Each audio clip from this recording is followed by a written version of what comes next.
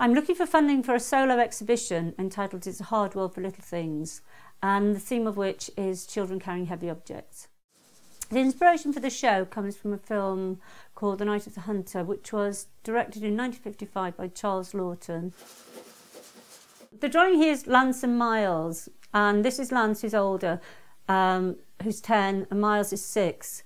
And Lance carries Miles because Miles can't walk. And so he carries him to the car, from the car to bed, they play, and it's about the support that they show to each other.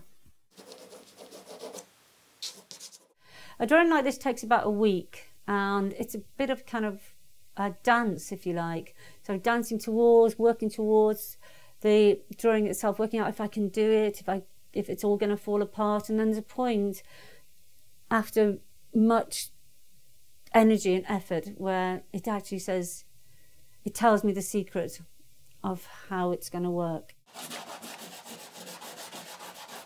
I have 2 shows coming up in the next 12 months. The first is at William Angus Hughes, which is in London, and the second is in January 2016, and that is at the V&A Museum of Childhood.